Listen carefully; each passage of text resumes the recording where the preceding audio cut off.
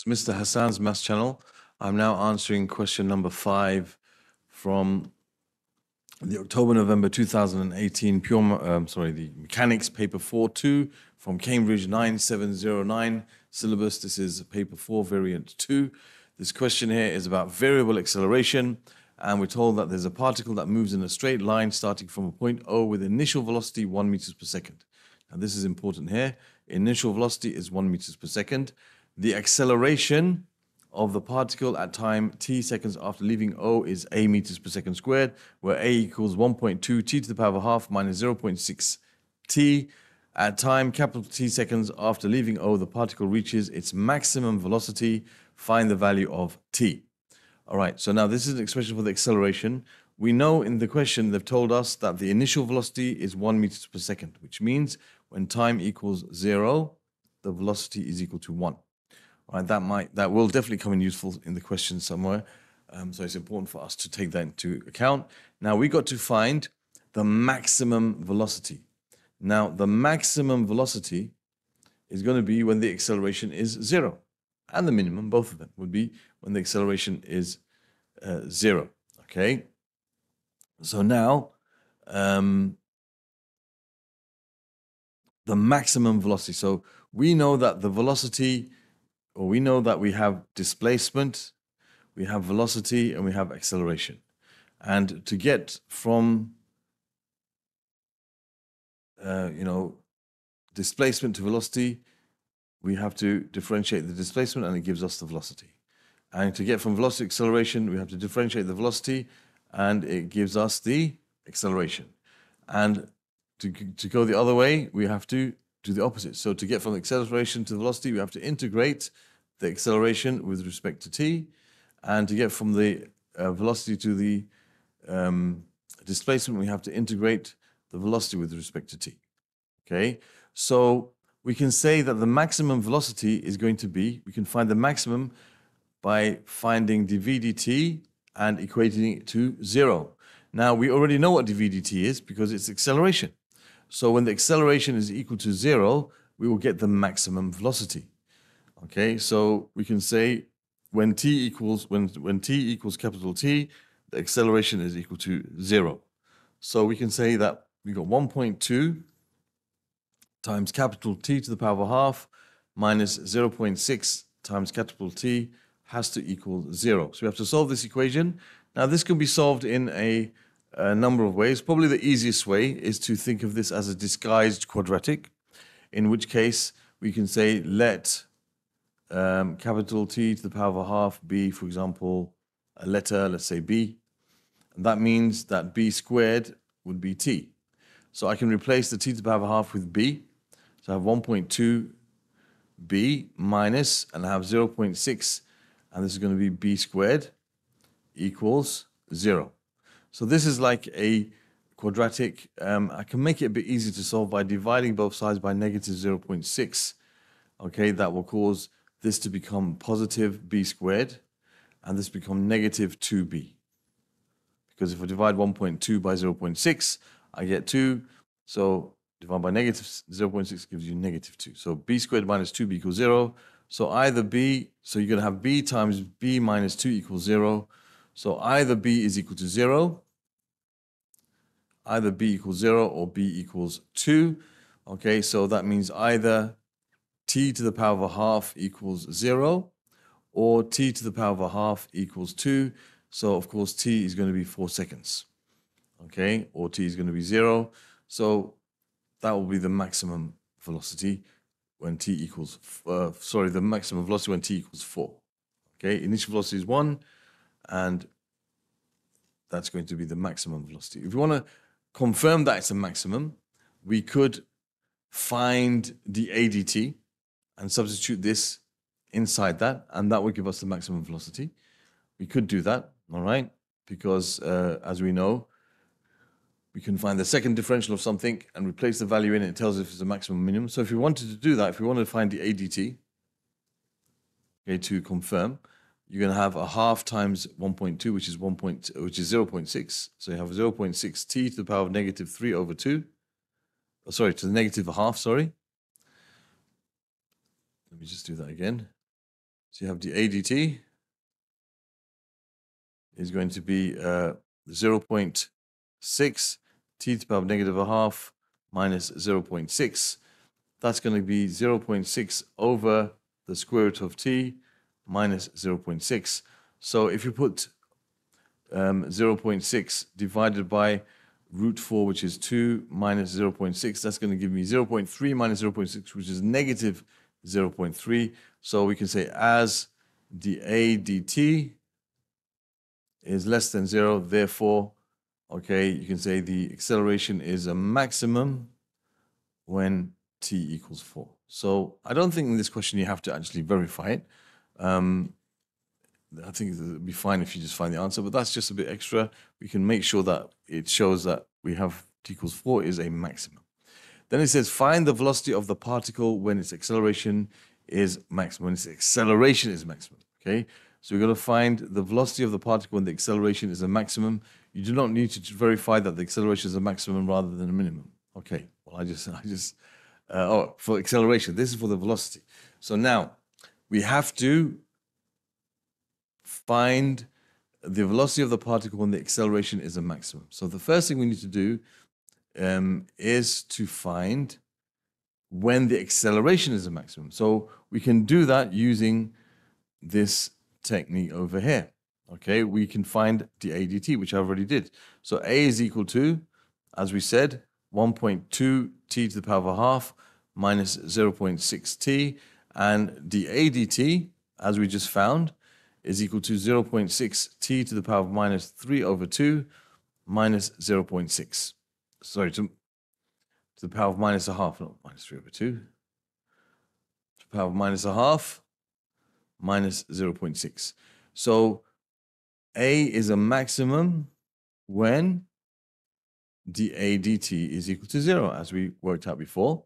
So we know that this is going to be 0.6 over t to the power of a half minus 0.6 has to equal 0. Okay, so we can now calculate t to the power of a half. It's basically going to be 1, isn't it? Because you have 0.6 over t to the power of a half equals 0.6. So you end up with 0.6 equals 0.6 t to the power of a half, which means that t to the power of a half is equal to 1. Therefore, t is equal to 1. You square both sides. T is equal to 1. So when t equals 1 second, that's when we have the maximum acceleration. But it says find the velocity at this time. So we've got to find the velocity when the acceleration is a maximum. Okay? So we can do this in a couple of ways. Okay? Basically, we know that to find the velocity, you have to integrate the acceleration with respect to time. Okay? Now, this is where the student asked the question. Okay? The reason why I'm answering this question right now is because a student asked me, in some cases, when we integrate in these kind of questions, we have to find plus c. In some cases, we don't have to find plus c. Well, what I'm going to tell you now is we always have to find what plus c is. Now, sometimes not finding plus c doesn't affect your answer. So in the mark scheme, you'll get the right answer. Okay? What's the reason for that? Is because in those cases, which are many cases, the value of c will end up being 0 anyway. That's why it seems like you don't have to find what plus c is. But in fact, you must find what plus c is in case it's not equal to 0. You must find the value of c. Okay? So when we integrate this, there's two ways of doing it. One way is to do it writing plus c without any limits and then finding what c is. The other way of doing it is to find the velocity straight away with the limits. I like to use finding the velocity straight away with the limits, which I'll show you first how to do, and then I'll show you how to do it using the method where you find plus c, separately. In this case that I'm going to use now, it's like you're finding plus c, but automatically, right? So I know that when I integrate the acceleration, I get the velocity. So the velocity is going to be something I have to find. So I'm going to find what v is, okay? Because they're asking us to find the velocity when the acceleration is a maximum. So when the acceleration is a maximum, that's when t equals 1. We want to find the velocity when t equals 1. Okay? When acceleration is a maximum, when t equals 1. So we want to find the velocity when t equals 1. So I'll put here 1.2 t to the power of a half minus 0.6 t dt. So when you integrate this, you get an expression for the velocity. I want to find the velocity when t equals 1. And I know, and this is where it comes in what we learned before, that when t equals 0, the velocity is equal to 1. That's the key here. Normally, the velocity is equal to 0 when time equals 0. That's when it seems like you don't have to find what plus c is, because c ends up being 0. But in this case, we know that when the velocity is 1, that's when the time is at 0. So those correspond to each other. We want to find the velocity when the acceleration is maximum, that's when t equals 1. And we know that at 1 second, when time is initial 0, the velocity was 1. So we can use these limits. So on this side, you're going to get v minus 1. Okay, and this is going to be, when you integrate this, now we have to integrate this and use these limits. That's going to be 1.2 t to the power of 3 over 2 divided by 3 over 2 minus 0.6 t squared divided by 2. And we have our limits here of 0 and 1. So let me just simplify this expression first. So you're going to have v minus 1 equals, so when you do 1.2 divided by 3 over 2, that's 2/3 times 1.2, which is going to be 0.8. So that's 0.8 t to the power of 3 over 2, which is the same as the square root of t cubed, minus, that's going to be 0.3 times t squared.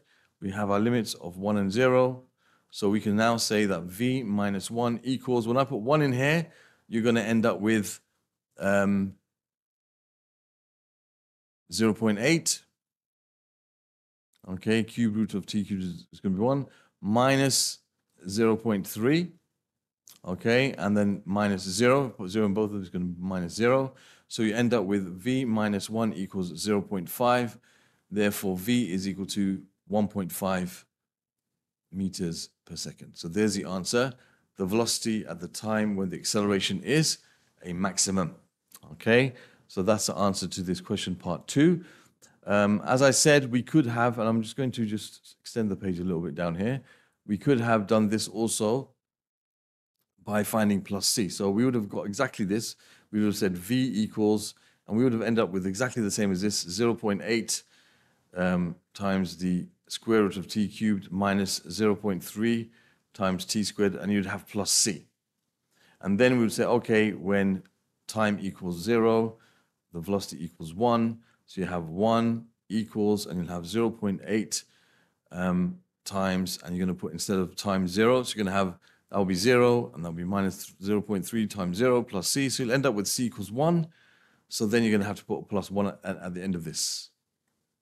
Okay, so you'll end up with a plus 1 at the end of this, which is the same thing as what we ended up with here. This would give us 0.5, then you'd add 1. This gave us 0.5, then we added 1. So this automatically finds c for you. But the point is, you must find what c is. If you're using this method, you must find what c is. If you're using this method, then the c will be found automatically. It will be found automatically. Okay, but you are finding the c because of this thing here. So please, if you do use a method where you put plus c, you must not just integrate without putting the plus c. Okay, you have to find what c is. Don't assume it's going to be 0 always. It's not always going to be 0. Okay, now this method that I mentioned here, will automatically give you that anyway. Okay, so I much prefer to use this method over here, but don't think you don't have to find the plus c. You do. This just does it automatically. So there's the answer to this question, number 5. Other questions from this particular paper can be found in the playlist that will appear in this region over here. Other questions from variable acceleration from P1 of Cambridge can be found in the playlist over here. You can subscribe to my channel by clicking on this link, and you can watch the video which is linked over here, which shows you how to use my channel to find what you're looking for. Thank you for watching, and see you soon.